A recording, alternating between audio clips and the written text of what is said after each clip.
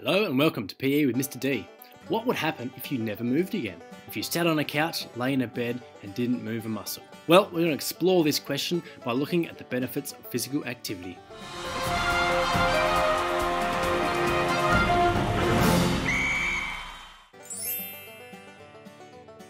Okay, so our learning intention for this lesson is to explain the benefits of physical activity. You will have achieved this learning intention if by the end of this video you can say "I can" to these 4 success criteria. 1. Define physical activity. 2. Describe 3 consequences of inactivity. 3. Describe 3 benefits of physical activity. And 4. Identify the recommended daily physical activity. So all you'll need for this lesson is a pen and paper. Pause the video now and go grab it.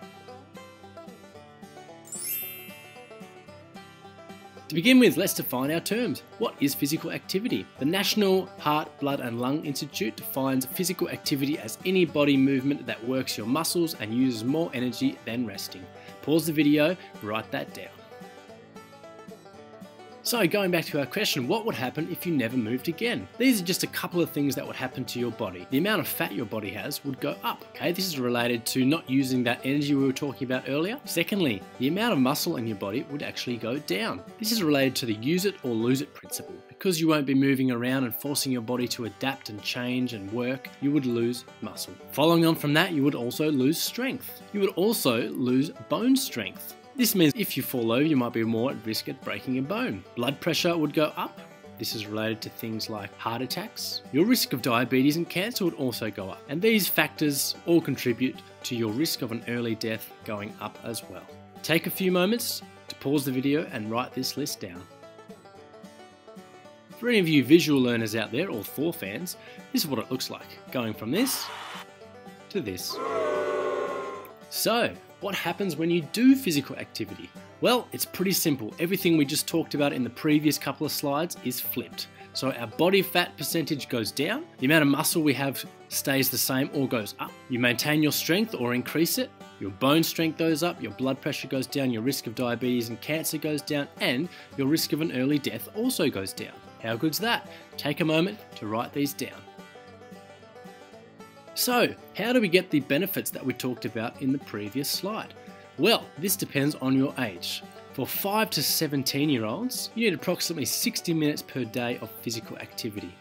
If you're older than that, 18 to approximately 64, you need 30 or more minutes per day. But the most important message is any physical activity is better than none. So start small, find something that you enjoy and work up from there. Congratulations, you made it to the end of the lesson. Now it is quiz time. Let's see if you can explain the benefits of physical activity. We'll do this by reviewing our success criteria. Our first success criteria, can you describe physical activity? Write the following sentence and fill in the blanks. How did you go? Physical activity is any body movement that works the muscles and uses more energy than resting. Write this down if you didn't quite get it. Our second success criteria, can you describe 3 consequences of inactivity? Write the following list and put an up arrow or a down arrow for what you think happens when we are inactive. How did you go? Body fat goes up, amount of muscle goes down, strength goes down, bone strength goes down, blood pressure is up, risk of diabetes and cancer is up, risk of early death also up. Our third success criteria, can you describe 3 benefits of physical activity? This one should be a little bit easier, guys, because it's the opposite of what you've done before. So again, write this list down and give it an up or a down arrow. There we go. Did you get it?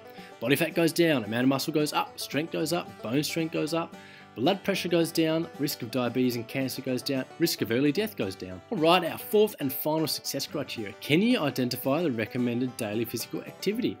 For teenagers, how many minutes per day? For adults, how many minutes per day? Write these sentences and fill them in. There we go, teenagers. You need 60 minutes per day, adults at least 30. So, did you achieve the learning intention to explain the benefits of physical activity? If you did, give yourself a big high five. If not, go back and watch this video again and have another go. Here's a couple of the references that I used for the information in this video. I'll pop them down in the video description if you want to learn more. Thanks very much for watching PE with Mr. D. Please make sure you like, comment and subscribe. Do you want to learn about another topic? Comment below. Thanks everybody.